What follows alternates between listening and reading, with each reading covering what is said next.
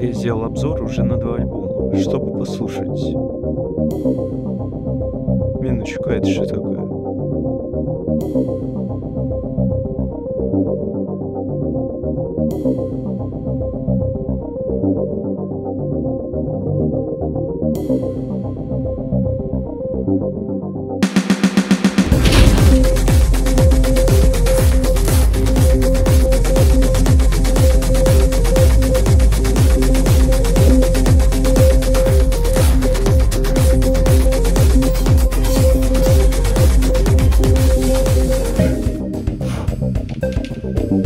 Что это?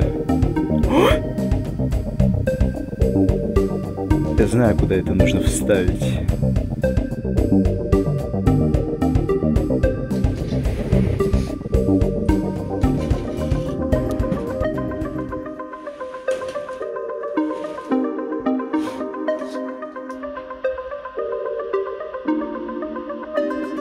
А куда?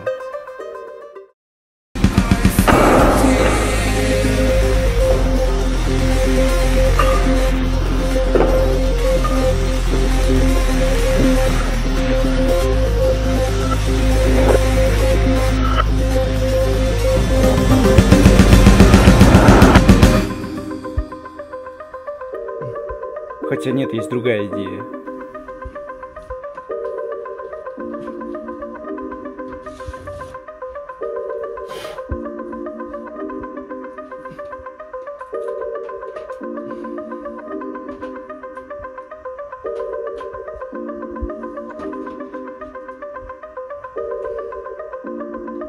Будто здесь и было.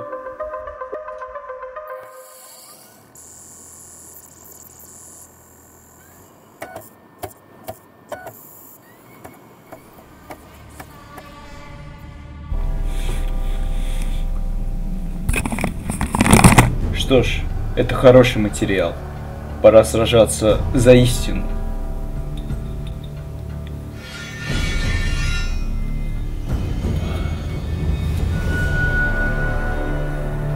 Мечом фактов. Всем салют, товарищи. Хороший такой салют. Вот видите, а вы говорили, зачем снимать салюты, если их никто не смотрит? Без лишних слов предлагаю окунуться в продолжение, но уже сольное, группы Lindemann. Почему группа? Да потому что так или иначе ТИЛЛь записывает песни отнюдь не в одиночестве, играя на всех инструментах в духе инспектора гаджета. И я не только про разного рода дуэты, но и про музыкантов и композиторов из проекта, которых практически не показывают нигде. Конкретно в этом видео я затрону отдельные синглы бренда Lindemann, а также кооперативные композиции, записанные вместе с другими авторами, известными в отдельных от хэви-метал жанра кругах. Хочу начать с новости о том, что по различным причинам мне пришлось в очередной раз переименовать канал, сделать новое лого, заставку, всякую другую нудятину. Так что зацените! Зацените! Зацените! Зацените!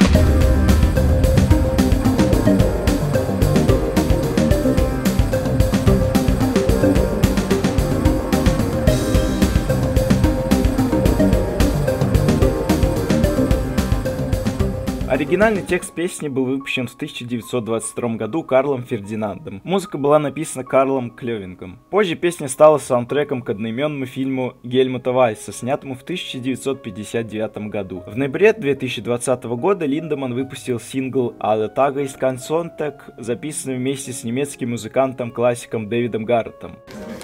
You wanna fuck? Yeah. Bist du geil? Yeah. Песня является кавером на немецкий шлягер начала 20-х годов 20 века. Alle Tage ist kein Sonntag, alle Tag gibt's keinen Mai. Позже, 11 декабря, состоялась премьера клипа «Не каждый день воскресенья» или «Не все коту маслениц». Alle Tage ist kein Sonntag. Сама песня довольно известна, особенно на территории Германии. Особую популярность она приобрела во время Второй мировой войны. Именно к этой эпохе нас отсылает клип. Мы видим старое соотношение сторон экрана 4:3, по большей части черно-белые кадры в стилистике фильмов Марлен Дитрих, Кстати, она в свое время тоже исполняла данную песню и была скрипачкой до своей карьеры. Теперь перейдем непосредственно к клипу. Мы все знаем, что творчество Линдеманна — это всегда какой-то посыл. Музыкант никогда не создает музыку просто так без скрытого смысла, в большей степени это касается видеоклипов. В его видосиках часто затрагиваются актуальные темы политические, социальные или экономические. Блядство, разврат, наркотики. Герой Тилля — благообразный старичок с белой бородкой, явный намек на Бога. Когда он выходит на сцену, у него на спине имеется своеобразный крест. Это вага с крестовиной. Если же простыми словами, это конструкция, на которой крепятся нити и жилки от сочленений куклы.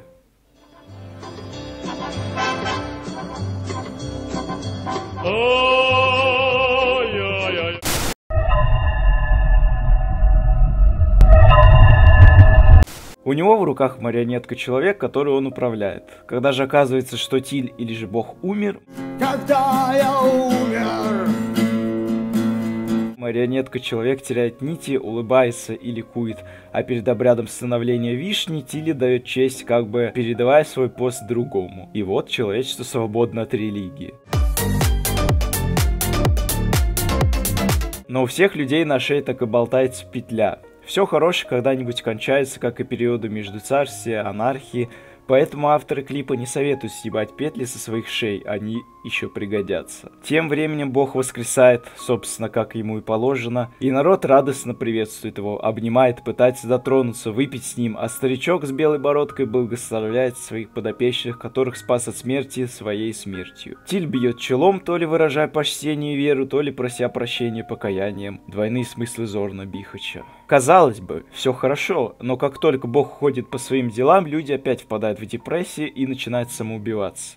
Вы в жопу, я пошел домой. Старичку ничего не остается, как вздохнуть, опять выпить и снова идти спасать своих марионеток путем самопожертвования. Выпивает он неспроста в кадре, ведь мы все знаем, что in vino veritas, то есть истина в вине, то есть выпивший выбалтывает правду. Ламберт, дружище, я вот что тебе скажу. Ну? Иногда прямо такая свинья, но я тебя люблю, братик. А ты иногда жуткий хвостун. Ну вот ведь, сука, я же за тобой в огонь пойду. Пойди сюда, дубина. Так, холера, разбилась. А эмульсия шприца в начале видео — это сущность куклы, которая передала свой пост, но об этом позднее. Кстати, забыл сказать, Зорн Бихач был режиссером данного клипа, и немаловажно, что в этом клипе он снял и себя. Это из всех совместных проектов с Тилем, по-моему, его первое появление в кадре. И давится он, собственно, вином, так как глаголит истину через свои видеоклипы. Итак, что мы имеем? У нас есть иерархия пути веры. Сверху над всем находится Зорн Бихач, дальше идет Бог, который в свою очередь манипулирует куклой, а кукла — это всяческие пророки, то есть священники, ну и те, кто Библию написал. И вот уже пророки, в свою очередь, создают музыку, то есть веру, с помощью которой происходит управление умами, сердцами и душами людей.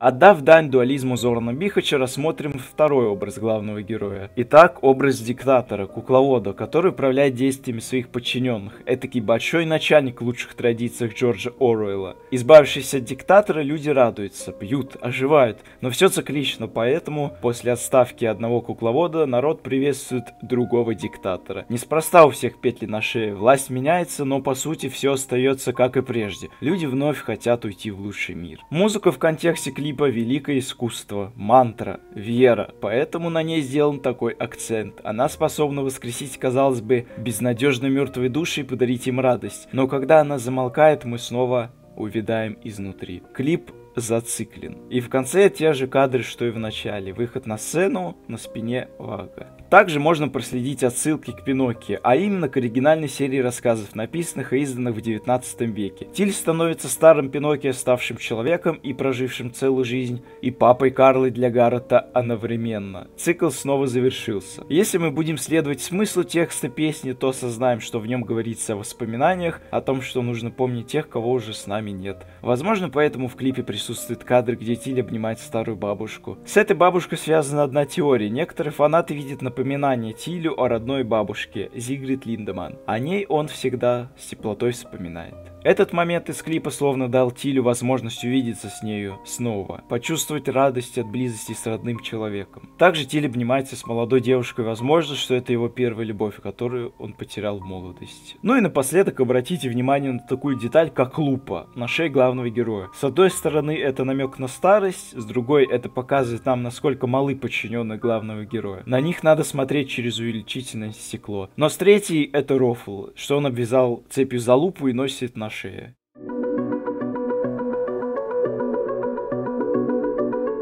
Предыстория этой песни, скорее всего, была такова. Однажды фронтмен группы Emigrate задумался, а почему, собственно, я хожу в гости к Тилю играть в его группе, а он ко мне не ходит? Приглашу-ка я его спеть одну песню или две, или мы больше с ним не будем дружить. Итак, Тилю повезло попасть на эту сосисочную вечеринку. То есть, судя по видеоклипу, на песню о любви двух друзей. Мужская любовь, вот собственно и все. Мужская любовь, он мой, я его, и в этом нет для нас голубизны.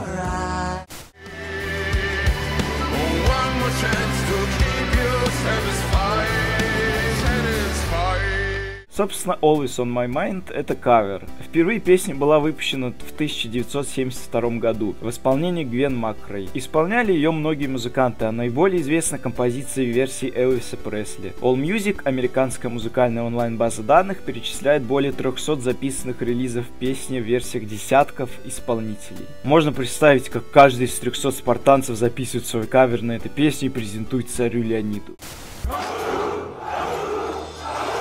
Наступаем смело, 300 отважных солдат. Мы крестим каждого, доверяя нести флаг. Наносим снова край зажиточной империи, чтоб не опускался меч, чтобы быть первыми. Из 300 выживет всего один солдат. Дисциплина войска отличает нас от стад. И именами павших мы назовем отряды. Не отступать назад. Какой пощады!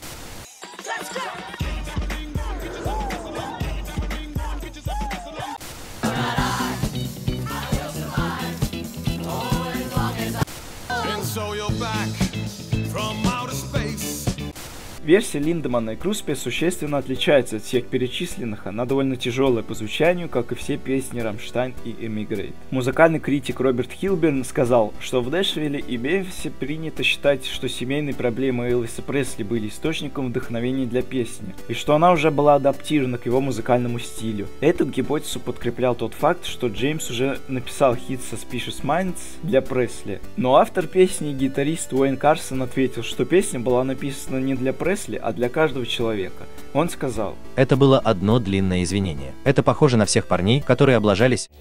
Oh shit, I'm sorry. We're sorry. И не хотели бы ничего лучше, чем снять телефонную трубку, позвонить своим женам и сказать: послушай, дорогая, я мог бы сделать лучше, но я хочу, чтобы ты знала, что ты всегда была в моих мыслях. А теперь к видеоклипу. Визуал клипа довольно-таки простой, но очень графонистый. Мы видим, что два друга постоянно взаимодействуют между собой, словно они находятся на грани ЛГБТ-пропаганды. И все же я улыбался и чуть ли не плакал в моменте, где два старых друга, Тиль и Круспе, обнимаются, потому что я вспомнил о друзьях, которые больше не хотят со мной общаться. Вспомнил, как много мы пережили, что я давно их не видел и как я по ним скучаю.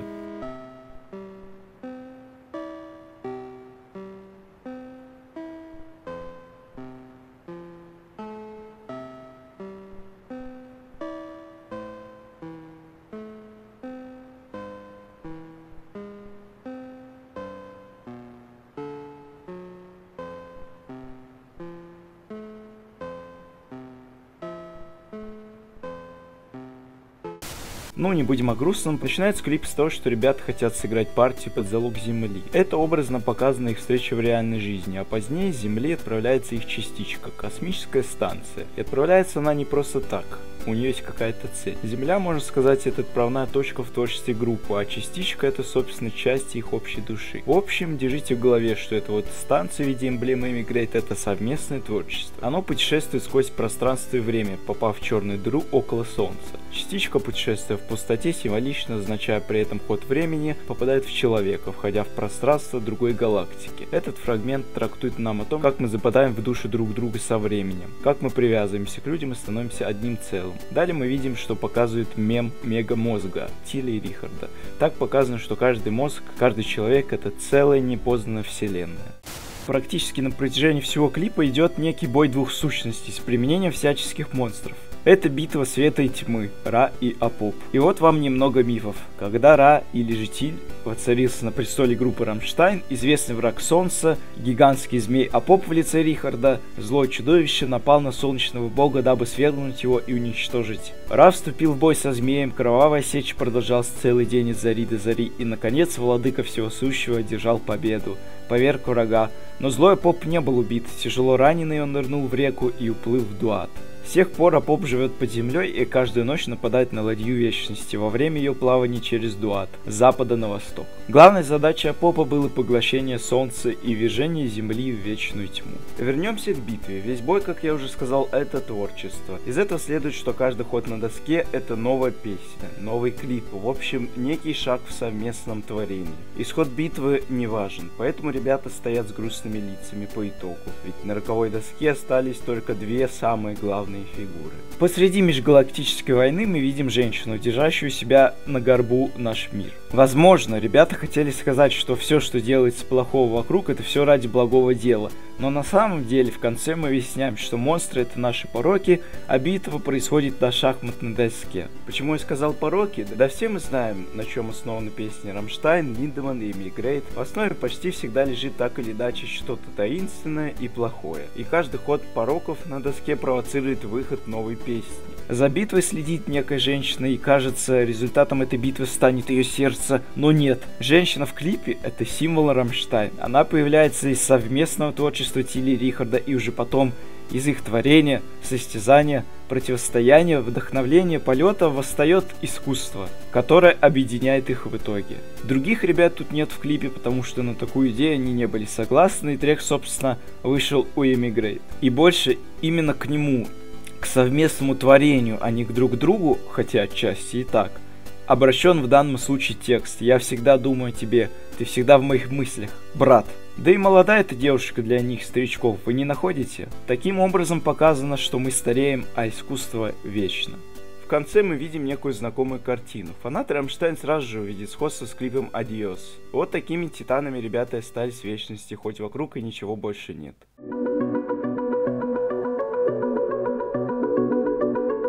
Child of Sin – песня в составе альбома с таким же названием группы Kovacs. В данном треке, как это сейчас модно называть, Тиль также был в роли гостя у нидерландской певицы Шерон Ковач. Но, скажем так, внес в творчество Ковач непосредственный вклад. Как гласят источники, весь текст в песне – это лирика Тиля. Это не первый раз, когда Тиль поет на английском языке. Перед тем, как через пару месяцев Rammstein снова отправится в турне по Европе, Тиль Линдеманн побывал в студии с певицей Шерон. В одном из интервью она сказала: «Во время написания музыки я сразу подумала о Тиле, я хотела, чтобы это был дуэт. Сообщение должно было быть громкое и ясное, мужской и женский голоса объединяются, чтобы донести историю песни. Мы сняли видео в ноябре 2022 года, и это была вишенка на торте. Работа с Тилем была для меня обучающим процессом, я любовалась каждой деталью. Огромная съемочная площадка, 30 человек работают над большим короткометражным фильмом. Люди действительно верят в песню, сотрудничество и посыл. Я надеюсь, что это тронет и вас. Третий альбом – это кульминация всего, чему я научилась за последние несколько лет. Это одна законченная история».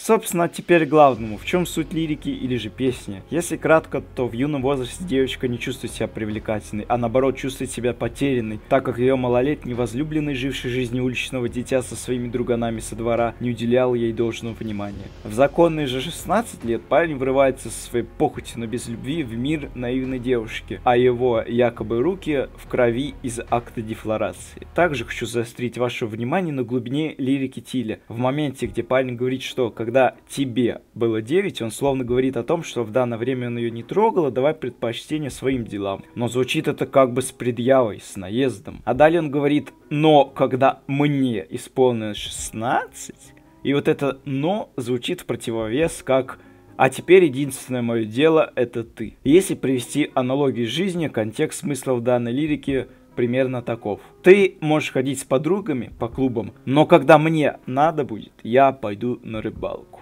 И все это показывает, что похоть — это один из грехов, поэтому дитя, которое появилось, или же, согласно дуализму Зорна Бихача, не появилось, это дитя греха. Впоследствии этого акта, или же, возможно, пережитого аборта, женщина чувствует по неведомым причинам себя опустошенной. И в то же время парень проявляет свое сочувствие и любовь. Еще относительно лирики присутствует обвинение в последнем припеве. Парень говорит: «Ты, дитя греха».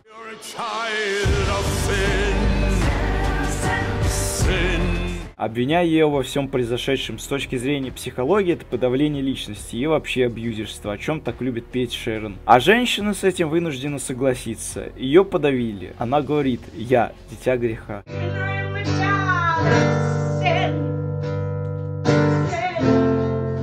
Ну и в конце, в свои 29 лет, следуя лирике, певица доносит нам, что она ошиблась тогда, открыв свои двери. Суть же всего альбома, в который включена эта песня, такова. Весь альбом — это путешествие, в котором мы обнаруживаем, что на самом деле нам нужно научиться быть довольными собой и принять некоторые части себя, которые, возможно, не идеальны. Еще хочу сказать, что из интервью певицы следует, что они вместе с Тилем снимали видеоклип на данную песню. Но на момент выхода моего видосика оно так и не вышло. Могу вам лишь презентовать фото с бэкстейджа со съемок, из которых явно можно понять, о чем будет клип. Ведь это вот шапочка медицинская, детишки, больничная обстановка, вот все это выглядит вот для нас, для тех, кто знаком с творчеством Тиля, очень знакомым. Сразу мелькают в памяти такие композиции Тиля, как Zeit, Motto, Praise Abort и другие схожие по смыслу. Пишите в комментариях свои теории по поводу сюжета клипа, пока он еще не вышел. Скорее! Чего вы ждете? Он выйдет уже вот-вот!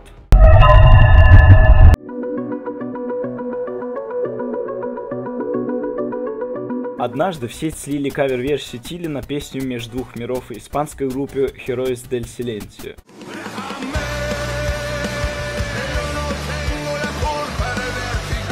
Первоначально предполагалось, что кавер был записан группой Rammstein. Пока что неизвестно, состоится ли официальный релиз. В 2015 году Тиль назвал ее одной из своих любимых песен. Существование кавер-версии было обнародовано испанской газетой Heraldo 21 января 2022 года. Согласно статье, она была исполнена на испанском языке и должна была быть включена в грядущий альбом Zeit. По совпадению, трек просочился в сеть 29 апреля 2022 года, в день выхода альбома Rammstein. Идея сделать кавер на данную песня не нова для Rammstein, поскольку они пытались сделать это несколько лет назад, но отвергли эту идею, потому что вокалист Lindemann не мог правильно произнести текст. Не спрашивайте меня, почему я не включил данную песню в свое видео невыпущенной песни Rammstein. Когда я услышал этот кавер, было вообще не ясно, с кем Тиль записывал эту песню, а то, что был слит кавер, лишь доказывало то, что данная песня, возможно, скоро выйдет в релиз. Да и у Тиля есть свой проект, под брендом которого он выпускает все то, что не достигло планки Rammstein. Поэтому, ладно, на данный момент я не уверен, к какому из проектов ее отнести, но точно знаю, что в то видео вставить песню уже не получится, поэтому пусть она будет бонусом тут. Все ради вас.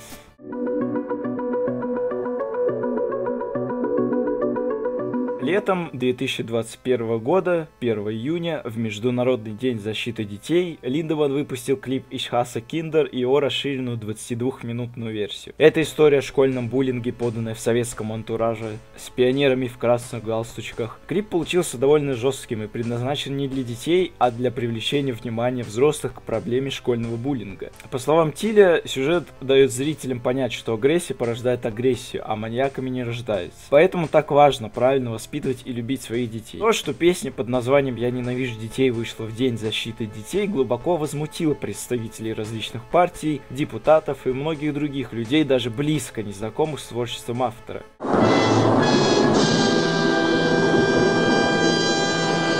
Что касается смысла текста песни, она до обидного проста. Рассказывает нам некую зарисовку из путешествий на самолете, когда вас сажают с ребенком рядом, который постоянно орет. Вы можете пережить эти чувства, лишь вспомнив какую-то похожую ситуацию, где вам только остается, что терпеть это, ибо его родители тоже неадекваты, и им вообще все равно. Ну, если у вас не получилось вспомнить что-то подобное, то вспомните о соседях, которые либо постоянно сверлят что-то в своей квартире, либо слишком громко слушают музыку. В конце текста Тиль задается вопросом, а можно ли бить детей?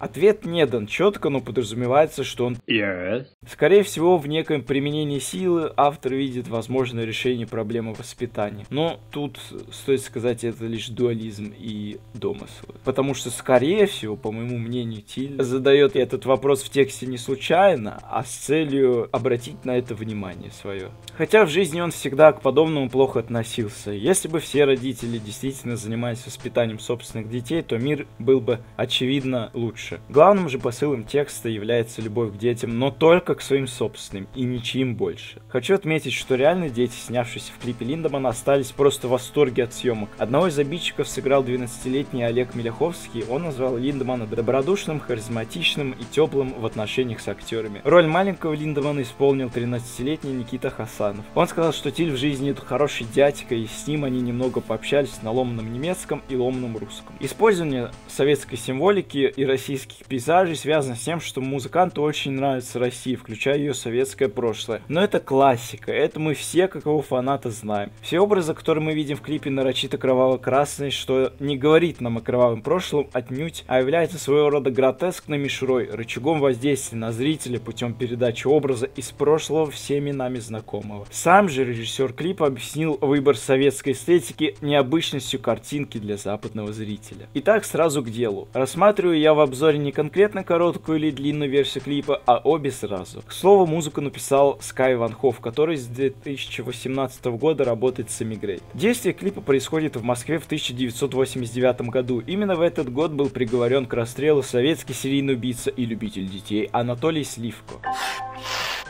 В клипе показывают жестокое отношение школьников к герою Линдеманна в детстве. В итоге уже взрослого мужчину обвиняют в серии убийств бывших одноклассников. В самом начале Тиль просит учеников повторить написанную на доске фразу что в переводе означает «я люблю детей». И тут не совсем понятно, либо он учит их языку, либо же показывает свои намерения. Забавно, что человек, переживший страдания в школьном возрасте, так и остался в школе преподавать детям, связал с этим свою жизнь. Возможно, в попытке предотвратить то, что он пережил сам. Далее мы переносимся в прошлое и видим СССР во всей его красе. Время пионеров. Раз, два, три, посмотри, пионеры там и тут, песни Ленину поют. Вот только идеальным воспитанием и высокими духовными качествами даже и не пахнет. Сверстники бьют и активно издеваются над молодым главным героем. Они закрывают его в шкафчике, пинают, толкают, по-всячески задирают.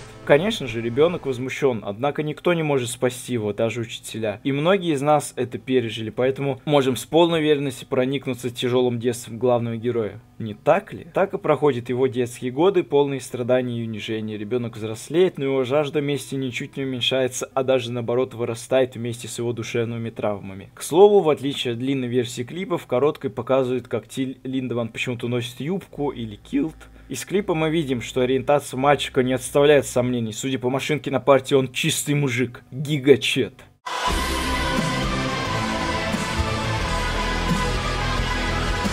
Так почему же Тиль в юбке? Если вспомнить большую часть маньяков из масс-культуры, то можно прийти к выводу, что многие из них нарядились в женские одежды, так сказать, кроссдрессеры. Так режиссер клипа решил показать отклонение в психике от нормы, свойственной маньякам. Далее, после неких инцидентов, Тиля Вернеровича вызывают на допрос с пристрастием. Допрос ведет секс-символ всея Руси Александр Ревва.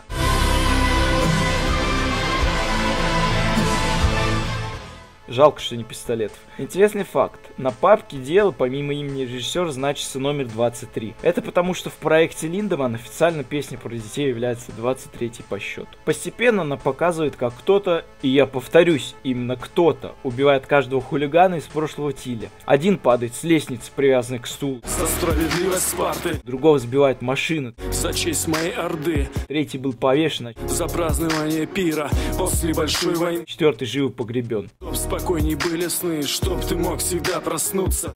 Но, как и в дополнении для третьего Ведьмака «Кровь и вино», нам для полной картины 5 добродетелей не хватает 5-й жертвы, чтобы свершилось правосудие. Иными словами, 5-го элемента, но об этом позже. Также интересной деталью является то, что на лбу жертв прикреплена фотография того же человека, но только в детстве. Это связывает всех жертв с главным героем и его прошлым. Следующий момент, когда Тиль на допросе начинает избивать сотрудник спецслужб, Линдеманн ловит флешбеки своего детства. Тут же видим Ленина, который плакает всю эту несправедливую жестокость, которую нам показали. У него идут не обычные слезы, а кровавые. И хочется понимать это с той точки зрения, что Ленин жил мечтой о светлом будущем для нас и наших детей. Вряд ли он был бы рад такому поведению пионеров. В конце концов, пионерская организация носила его имя, Ленина, а пионеры, можно сказать, его дети. Вообще, персонаж Линдеманна, очень яркий, вызывает двоякие эмоции, это неспроста. Дуализм всегда нас запутывает, такова его суть. Жестокость, конечно, вызывает дикий ужас, но когда мы видим, что главный герой ощущает свою неполноценность, он сам несчастен, но вырваться из этого кошмара уже не может, тут у нас возникают совершенно иные эмоции.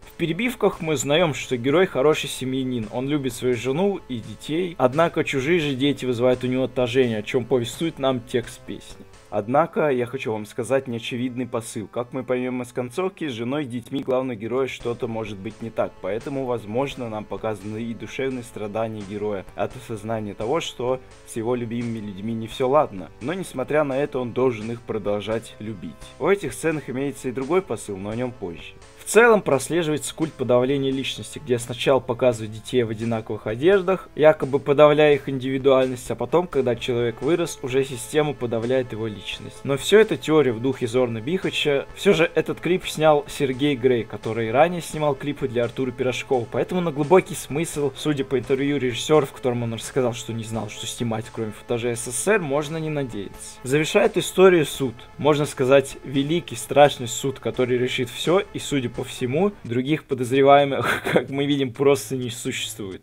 Твоя песенка спета, колонки молчат.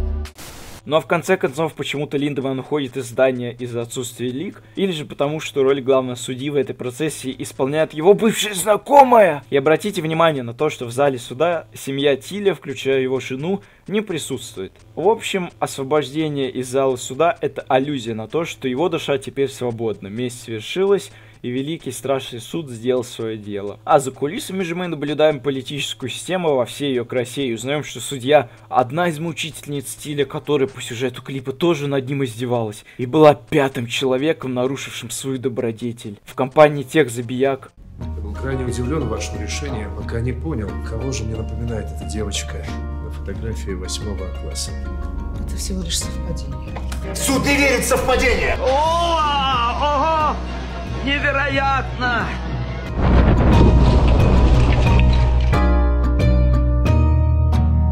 Но, возможно, только потому, что была в него влюблена. Далее мы наблюдаем взрыв машины. Он произошел сразу после суда над Тилем. Кто-то видит в этом отсылку к личности Сливкова, который также был пироманом. Но вот незадача, я так и не понял, честно, ребят. Это киноляп, халтура, или же посыл намного глубже, просто что я не могу его понять, что это настолько тупой. Но в короткой версии клипа, как бы странно это ни было, машина позади Тиля взрывается пустая. Там нет никого. Этот взрыв не показывает ровным счетом ничего. Смотрится просто нелепо, будто бы для галочки. А в длинной же версии там сидит последняя жертва маньяка, главный судья и по совместительству бывшая одноклассница главного героя. Я докажу, что честь важнее, я докажу, что я смелее. Что логично. Издевавшаяся над ним 5-я жертва нашего таинственного маньяка. И вот наш герой уже едет домой, он покупает петушков, которые не являются отсылкой к петушиным посиделкам в СИЗО, а были символами счастливой семейной жизни, да и вообще много где значились во времена СССР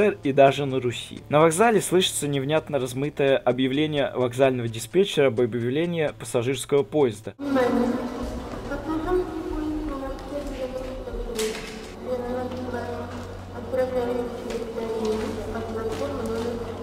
Эта аудиодорожка взята из кинофильма «Берегись автомобиля», в моменте, где Деточкин, который, как известно, любил детей, приходит на железнодорожный вокзал.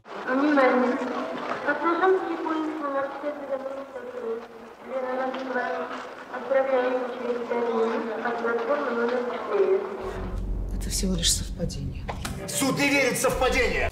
Также при внимательном рассмотрении газеты можно заметить продукт плейсмент, а именно рекламу магазина и значок, которые приведут нас к беспроводным наушникам. А сами же надписи в газете нам намекают на то, что музыку нужно слушать именно таким вот образом. Ну и завершают историю семейного воссоединения, или же не совсем завершает. В моменте, когда дети Тиля пьют компот, он вспоминает былые обиды, смотря на этот компот, и как бы выходит из круга семьи. Тут показывается, что травмы, которые он получил, все же будут его преследовать и дальше. А вот еще реклама, мы видим безалкогольный сироп черри. А теперь самое главное, ведь как короткая, так и длинная версия клипа были созданы для зрителя, который желает быть обманутым. И сейчас я объясню почему. Финал тут отнюдь не открытый, а все происходящее в клипе заставляет осознать, что вас обманули. Вспомните, когда недавно говорил, что это не Тиль убивал жертв, а кто-то. Теперь-то мы разберем этот момент поподробнее. Для начала стоит задуматься, почему сцена божественной мести отснята от первого лица и для чего это нужно. Также стоит обратить внимание на реакцию Тиля во время допроса. Это покажет открыто и точно, что Тиль все это видит впервые и очень удивлен. В некоторых моментах его тошнит, например, в такси. И это, естественно, от стресса. А как мы знаем, с точки зрения психологии, по большей части маньяки не имеют эмоций. А дома, прощаясь с семьей перед судом именно по сюжету короткого клипа, смирившись с безысходностью,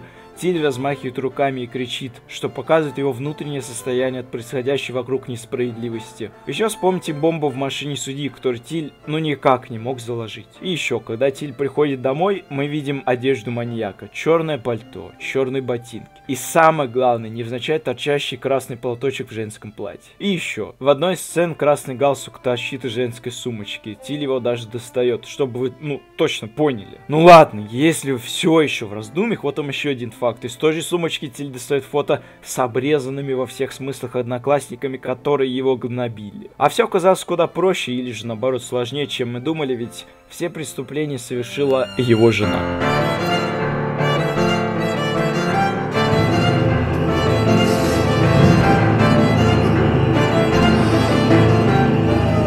Еще одно доказательство, что невинными люди лишь только могут казаться, как амазонки в клипе Фишон. Жена, узнав о том, как над ее мужем издевались в школе и каким травмам это его привело, решила отомстить за любимого. Возможно, тут есть отсылка к женам декабристов, которые не сидели сложа руки. К тому же, на такую милую мать двоих детей следствие не подумает никогда, тем более если работать в перчатках и не оставлять улик. Собственно, так и вышло. Мы видим, что главный герой явно был удивлен галстуком из прошлого и фотографией, и к нему вдруг приходит осознание, что сделала для него жена, и в длинной версии клипа малозначительным мужским жестом понимания, который мы можем лицезреть миллионную долю секунды, он ее благодарит, слегка кивая головой, как делают все мужчины вместо благодарности в тяжелых ситуациях. А в короткой версии, если следовать хронологии, они сливаются в поцелуй, а значит будут жить долго и счастливо. Вот так вот и получилось, что незамысловато короткий клип дополняет лонг-версию.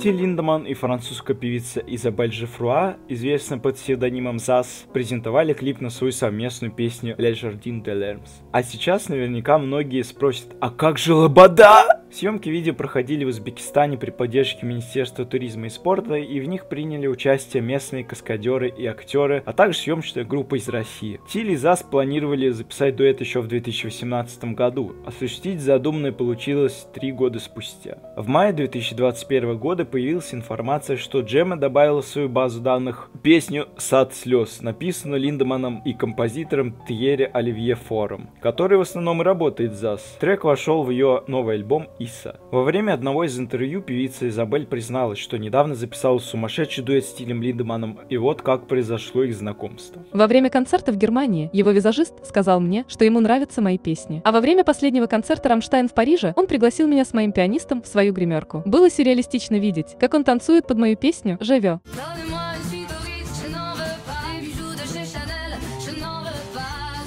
Песня «Сад слез» звучит в основном на французском языке.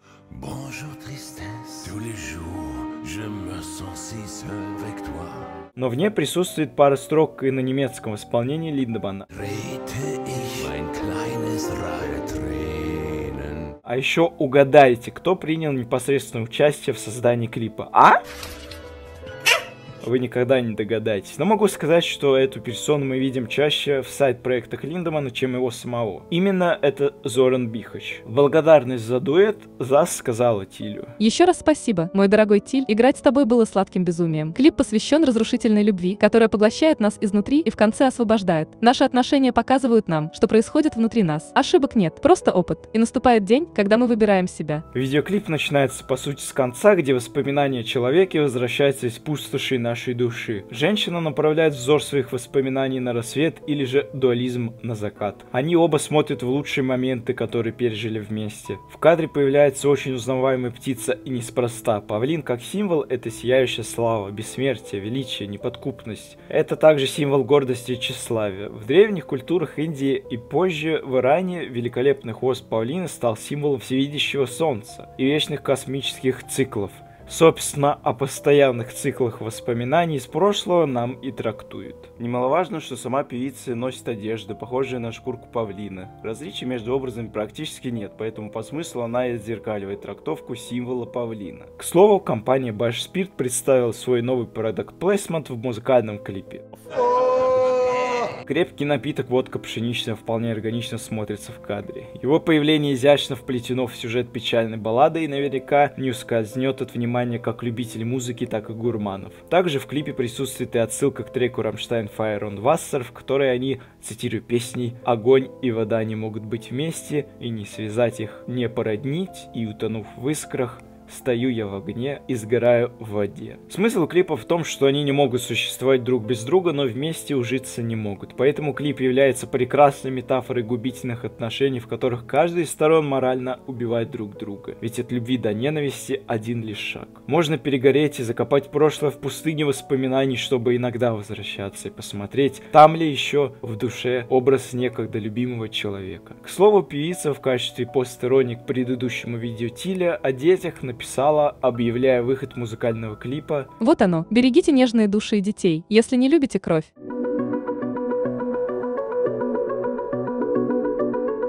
Данная песня вышла в составе альбома Emigrate A Million Degrees. И здесь, как и в Always in My Mind, наши старички Тиль и Рихард Круспе снова поют баскет-дуэтом. Композиция является очень старой наработкой еще со времен основания Emigrate. Изначально Lindemann принимал участие в создании проекта, но другие участники заявили, что недовольны происходящим, и он вынужден был покинуть группу, оставив Рихарда в нем одного. Песня существует со времен записи первого студийного альбома Emigrate. В то время она имела другое название We Two Body. На тот момент были известны пары строчек: Du must mir gar nicht sagen и You were always so there for me. Рихард немного переписал трек, выразив в нем опыт собственной дружбы с Тилем, а именно период после падения Берлинской стены и до существования Rammstein. Свою часть, кроме совместного припева, Тиль поет на немецком. Наверное, в этом был какой-то компромисс.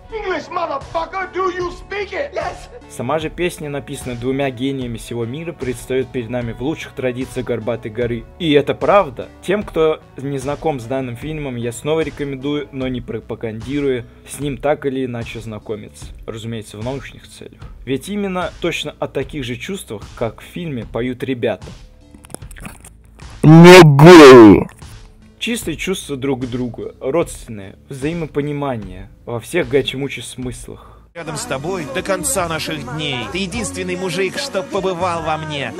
Не-не-не, в хорошем смысле, я ему аппендицит вырезал. Согласитесь, когда вы долго не видели своего друга, но многое плохое пережили, вам всегда при встрече его хочется обнять и не отпускать, потому что горечь разлуки однажды напомнит о себе.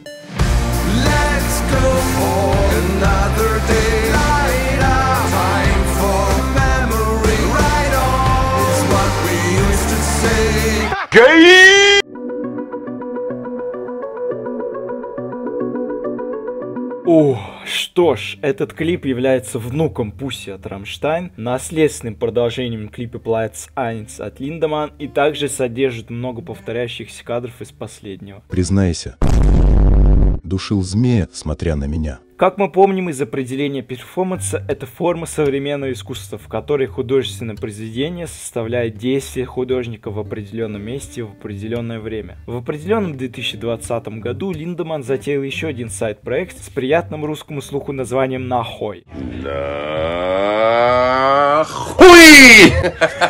в рамках которого снял клип «ТИЛЛь ЛИНДЕМАНН», где сношается с зарубежными, не российскими актрисами. Напомню для тех, кто не смотрел разбор второго альбома группы, где я говорил про Plot Science, россиянки в этом клипе участвовали только лишь в качестве массовки, а в постельных сценах их не было. Это я говорю для тех, кого данный вопрос волновал до глубины души, ведь у этого эпизода были некрасивые последствия. Снявшиеся в клипе девушки были подвергнуты травле со стороны пользователей, получали сотни сообщений с угрозами и оскорблениями. Это печально. Интернет-пользователи нашли их аккаунт в сети и осудили за непристойное поведение. Что ж, книга «Комплекс Лилит» поможет с объяснением. Автор говорит о некоторых чертах женского образа, которые представляют Лилит, первая жена Адама. К ним относится неприязнь к детям, независимость, агрессия и сексуальная активность. Комплекс Лилит означает непринятие людьми этих свойств в поведении женщин. К его проявлениям относится и слат-шейминг, от которого пострадали участницы съемок. Получается, клип спровоцировал людей, у которых выражен комплекс Лилит, что показывает, насколько хорошо получилось его проиллюстрировать. Собственно, вот несколько фотографий со съемок тизера к двум клипам Тилля. Как видим, женщина играет на дудках, а Тилю вся эта процессия уж очень режет слух, что намекает нам немножко, о чем будет клип. И, кстати, превью к песне, которую нарисовала Наталья Хандога, уж очень напоминает Alle Tage kein Sonntag. Музыку писал Дэниел Карелли, тот же человек, что пишет музыку для Emigrate. Тут я повторюсь. А видеооператором этого домашнего видео был Зоран Бихач. Соболезную ему. 14 февраля 2020 года, в день всех влюбленных, они выпустили песню в сопровождении откровенного видео, которое было доступно без цензуры только на сайтах для взрослых. Песня под названием «Till the End» содержит разговорный текст на немецком языке, взятый из стихотворения «Nein», опубликованного Тилем в его книге «В тихой ночи». К слову, в одном из моментов книга открыта на данном стихе. Часть песни поет порноактриса и эротическая модель Шарлотта Саттер. Она также появляется в видео. К слову, данный сборник лирики как реквизит со съемок клипа Кнебель, словно продолжая мысль того клипа, выступает в роли славной дыры или Glory Hole на сленге некоторых фетишистов.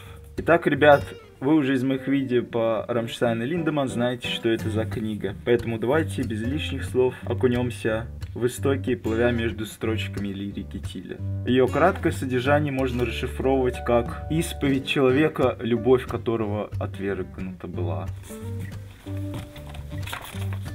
Честное сердце мое больше уже не поет. Не то чтобы я грустил, только злой слог укусил. В покаянии оно будто спокойное, даже пустое, надлобленное и любовью больное. Не хочет больше биться послушно. Не то чтобы я грустил, только сердце стонет натужно. Не то чтобы я был огорчен, но слезы бесконечным льются ручьем. Лишь дым вызывает трагедию эту. Дай мне еще одну сигарету.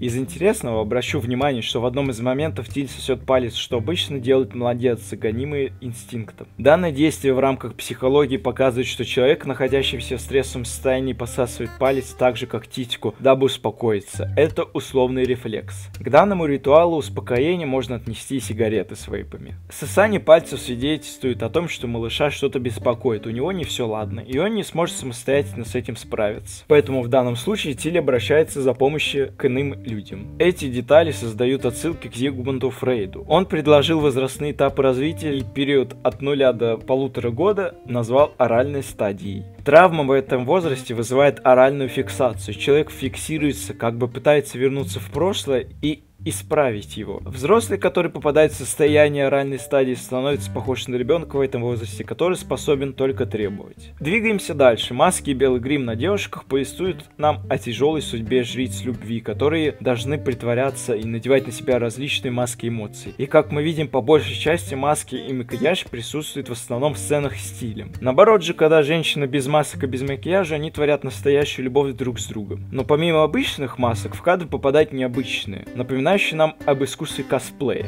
Также в клипе имеется отсылка на фильм «Человеческая многоножка». Что ж, а теперь пора применить секретное оружие, которое осветит нам путь к познанию. Разбор глубочайшего смысла, скрытого за маской разврата. Закончим изучение деталей клипа на названии, в котором получилась остроумная игра слов. Ее создают пары значений «тиль» — предлог «до» и имя «тиль», а также слова «end» — конец, которые также можно перевести как «кончик гениталий». Последний вариант перевода как раз подходит в стилистике клипа. Однако у этой фразы имеется и иная интерпретация. Слово «end» также имеет смысл конца жизни, то есть смерти.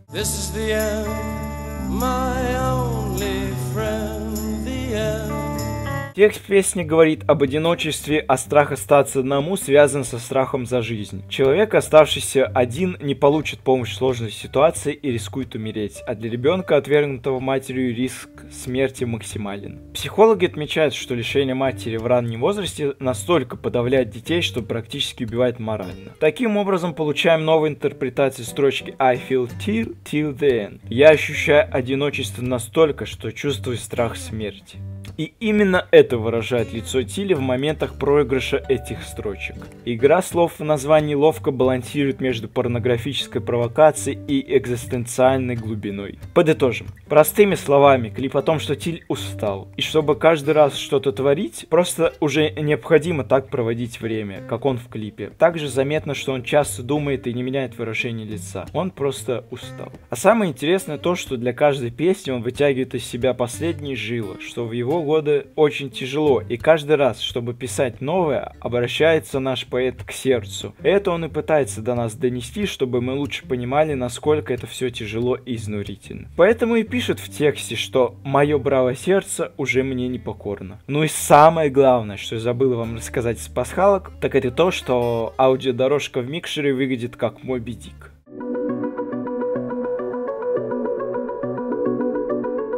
Для отечественного фильма «Девятаев» Тиль перепел песню Никиты Богословского на стихи Евгения Долматовского «Любимый, город».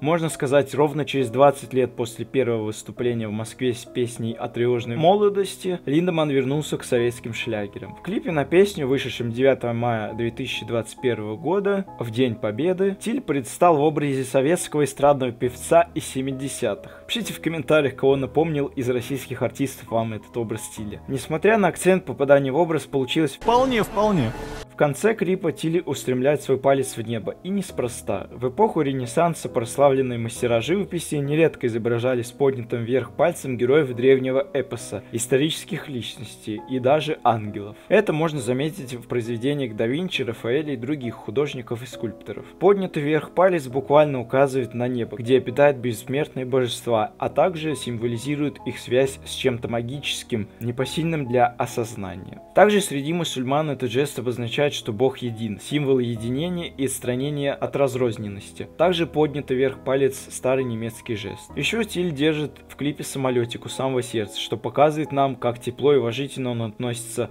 к русской истории и культуре. В другом клипе на ту же песню Линдеманн гуляет по залам Государственного Эрмитажа. К слову, режиссером клипа снова стал Сергей Грей, не Зоран Бихач, это важно. Никаких двойных смыслов, только гротеск. Единственное, в сцене, где Тиль поднимается по лестнице, мы регулярно видим 3 картины, где на одной из них девушки, символизирующие ангелов либо экспонатов музея, стоят как столбы. А вот если же смотреть на вторую картину, мы видим, как девушки играют на скрипках и танцуют. В третьем же варианте Тиль поднимается по лестнице, где нет никого. Это все иллюстрирует различные точки зрения наблюдателя, когда он смотрит на какое-либо искусство. Как рассказывал Тимур Бекмамбетов, идею спеть «Любимый, город» на русском языке предложил сам Тиль Линдеманн. Далее вставлю его интервью с программой «Вечерний Ургант». Он по-русски ее поет. И клип снял.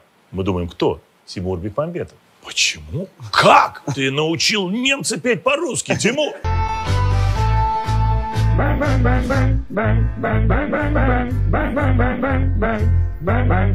Мы узнаем у Тимура, он пришел сегодня к нам. Тимур Бекмамбетов, а ну-ка!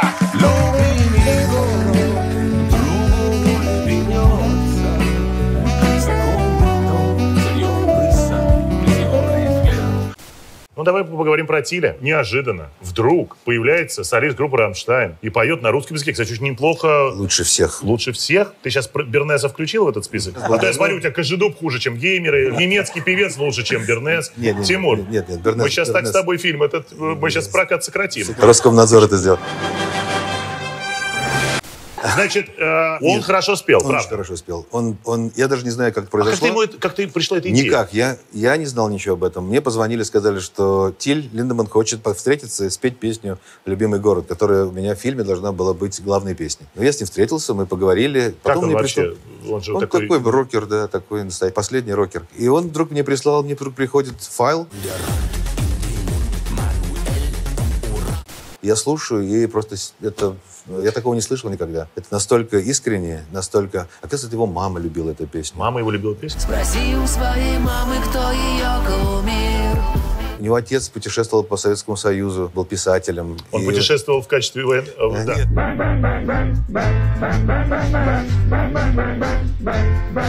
Нет. Он был писателем. Не Генрих Бёль, это был другой писателель. Вот. И он любит эту песню, и он ее спел, и спел так искренне. Сейчас к этой акции, что ли, подключилось много исполнителей, все поют эту песню, я надеюсь. Да, прекрасно. Чудесная песня. Как ее не петь-то? Ну, потрясающая песня. Спасибо немцам. Тилю спасибо. Хотел бы его снять ты в кино? Ну, еще придет время, да, обязательно. Да, в «Елке 12». Да, с тобой вместе Светлакова. В коробочке что у тебя, кстати? А это подарок, и, может быть, ты придумаешь, кому его подарить, потому что я дарю его тебе, как обычно. Смотря что это. ТИЛЛЬ, снимаясь, вот летал на этом самолете. И он... Это он с этим самолетиком стоял? Да, и он расписался, да. И он расписался? Да. Так что ты придумай, кому ему подарить. Я хочу подарить его дочери Светланы Лободы. Пускай у нее хоть что-нибудь будет.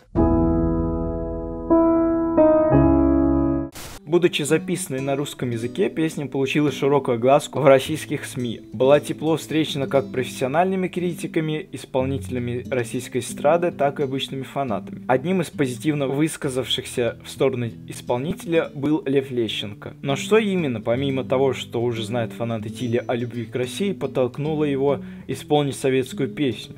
Сам Линдеманн прокомментировал это в разговоре с РИА Новости следующим образом. Я уверен в том, что музыка создает мосты между народами, и я очень благодарен за возможность исполнить эту песню. Очень надеюсь, что смог внести маленький вклад в дружбу и понимание между народами. Позднее, в августе, неожиданно началась продажа NFT-токенов с изображениями из клипа, а также розыгрыш ужина с ТИЛЛем. Впоследствии получился скандал. Руководство музея обвинило музыканта в нелегальной продаже NFT-токенов с кадрами из клипа, в которых засветились интерьеры и произведения искусства. Директор Эрмитажа Михаил Петровский дал комментарий для Forbes по этому поводу. Это типичное свинство и хамство, так часто свойственное представителям так называемой креативной индустрии. А мы не представители креативной индустрии, мы представители фундаментальной культуры. С ТИЛЛем Линдеманном нельзя иметь дел. Главный результат этой истории. Мы не будем доверять всем, кто обратится с просьбой о съемке в Эрмитаже. Вопрос непорядочности важнее денег. Однако вскоре конфликт был разрешен в пользу ТИЛЛя. Была доказана беспочвенность обвинений, и впоследствии Эрмитаж все же дал добро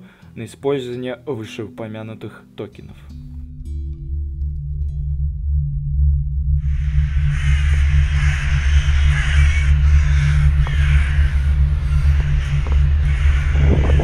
Дорогие друзья, товарищи, спасибо, что досмотрели мое видео до конца, и прежде чем я скажу свои последние слова, я в вашу честь зажгу этот великолепный салют.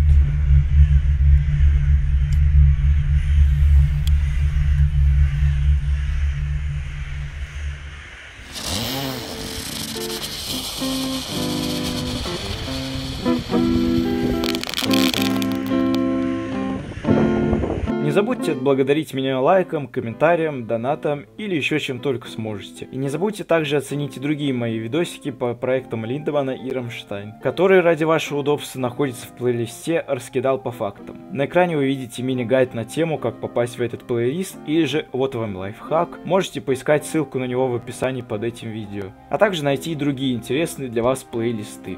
Еще хочу сказать, что с данного видео пришлось затянуть, так как я ждал выхода двух видеоклипов от ТИЛЛя «Начало» и неизвестной композицию, которая по предположениям называется «New». Клип обещали выпустить в релиз на официальном канале с начала до конца 2022 года, а затем в течение зимы 2023 года. Lindemann еще в ноябре 2022 года отснял видео для своего одноименного проекта. Съемки проходили в аэропорту Шереметьево. Сюжет напоминает крутое пике, в котором фигурирует самолет и его крушение, по словам очевидцев. Одна из участниц съемок в интервью сообщила: «Ой, там все просто. Все девушки топлес, пилот девушка топлес, в салоне все топлес. Но на данный момент релиза так не произошло, к величайшему сожалению. Что ж, будем ждать. А я с вами прощаюсь. До скорых встреч! Чем занимаешься? Я пастух, царь. А твое, аркадиец, твое ремесло? Я скульптор, царь. А ты? Я пашу землю. Подписчики! Каково ваше ремесло? Мы наступаем смело, 300 отважных солдат. Мы крестим каждого, доверяя нести флаг. Наносим снова край зажиточной империи, чтоб не опускался хуй, дабы быть первыми.